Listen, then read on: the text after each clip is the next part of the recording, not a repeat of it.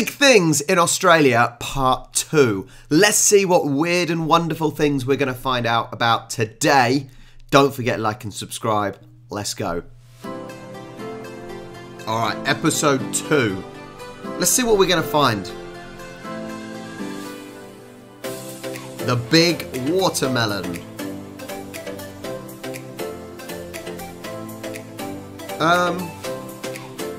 I don't know why, but for some reason, as soon as I saw big watermelon, I thought it was going to be the whole watermelon, painted green and yellow, the obviously colours of a watermelon. Now, on the first episode, I worked out that most of the things were in locations that represented that statue, that big thing. Do watermelons grow here? That's all I can assume. Watermelons grow here. Let me look at the detail. I actually quite like the look of this. The textures of the watermelon. How the seeds are kind of indented into the watermelon but sticking out as well. Actually, this is quite a pleasant one. Bit weird, but a pleasant one. Big watermelon. The Big Lobster. Lots of people told me about the Big Lobster in the comments down below. In Kingston, South Australia. Maybe when I go to Adelaide, we may see it. Whoa! Hello! Jesus!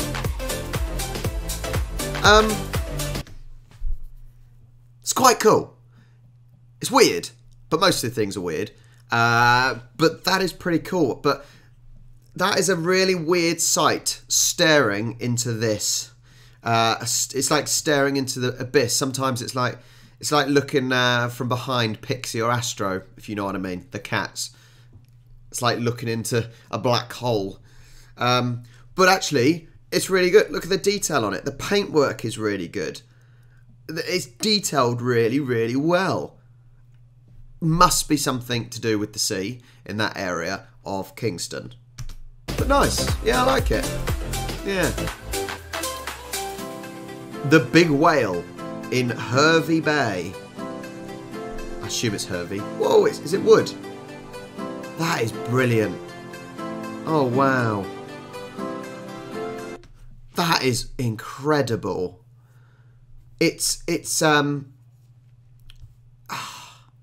don't know what the term is when you join bits of wood together like that. But that is incredible. To get these bits here, the circle round bits, I don't know what you'd call them. That is, wow, wow, wow. And then on the other side, it looks like it's sort of a mirror texture. This might be my favourite so far. The Big Whale. That is brilliant. I love the two contrasts of going from the wood to the mirror effect behind. That's amazing.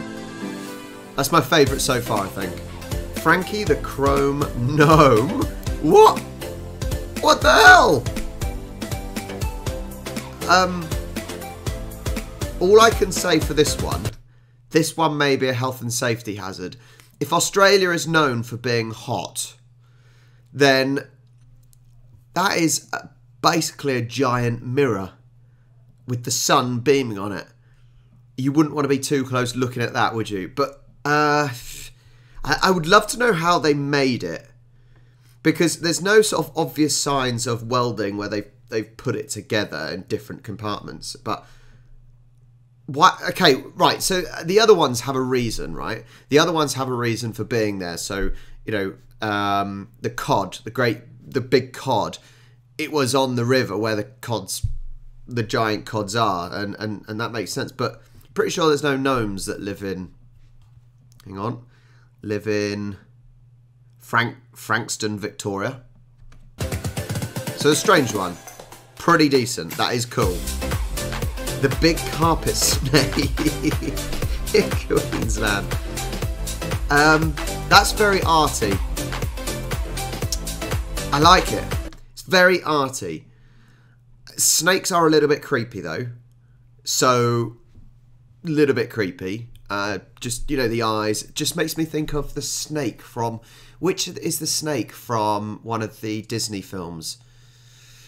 I don't know if it's Aladdin, maybe there's a snake. which is quite scary. Childhood memories, you know, and just looking at the eyes of that snake. But it's cool. It's very arty. It's not as, it is realistic, but I think with the actual decorations of the scales, that's more arty than realistic, I think. But still realistic, but yeah, quite cool. Very good. Next up, the big dog, Tumby Bay. And he's got a name, he's Rover. He's called Rover. This is just almost just piping. I assume it's just piping, or yeah, it just looks like piping, but it's really cool. And actually, it looks realistic. It does look realistic. I don't know what type of dog it would be. Not maybe a terrier, maybe like a little Jack Russell, maybe a Labrador. It's hard to tell. You know it's a dog, but knowing which one it is, yeah, probably a Labrador or something like that, I think. Yeah, nice. I like this. Right on the waterfront. What's the next one? The Big Merino in Goulburn. What is that? I don't even know. Hang on, let's get rid of the Penny Smith. I don't even know what a merino is. I assume it's a. Is that a lamb, goat, sheep? Why? I just can't get it off my head. It's got a big scarf around it. This is weird. This is absolutely mental. I assume this is on a near a farm, you know, with sheep, lambs, goats, whatever. This is really bad of me, but it's really strange. I wonder what it's made out of. It looks like it's made out of rock, some form of rock, which must have taken ages to chisel if it is made of rock, because the detail in the face is actually pretty decent. Rambo. The big meat ant. I didn't even know there was a thing called meat ants. Whoa! Wow, wow, wow. How? That honestly, that's not my favourite, because the other one was my favourite. But this is brilliant.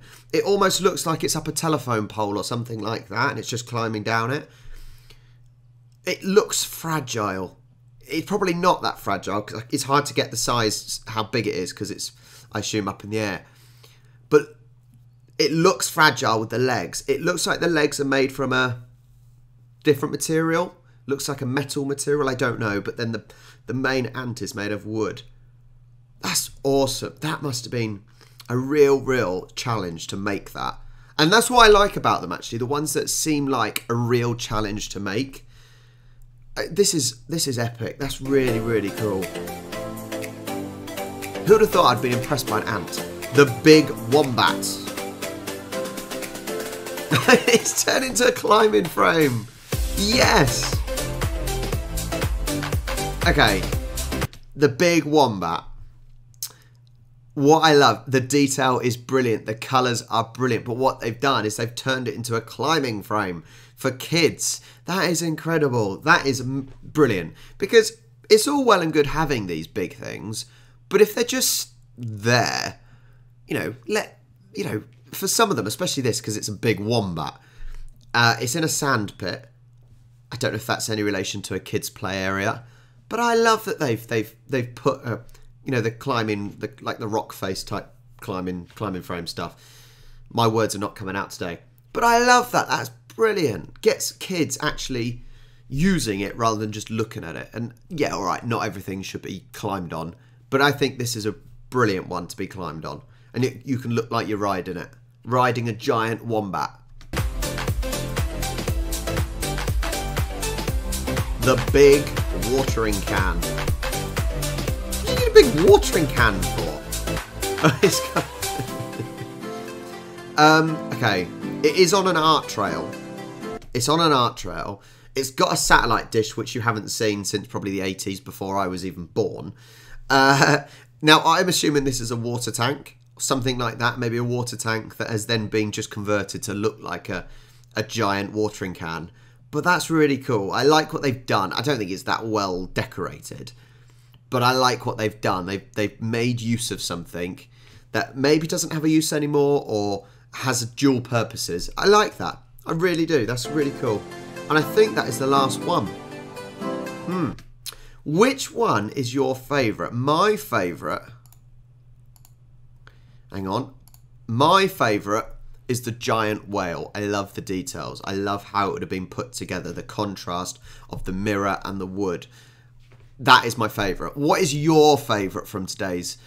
Let me know in the comments down below. Don't forget like and subscribe. Join the Discord server. Check out our merchandise down below as well. And I will catch you next time.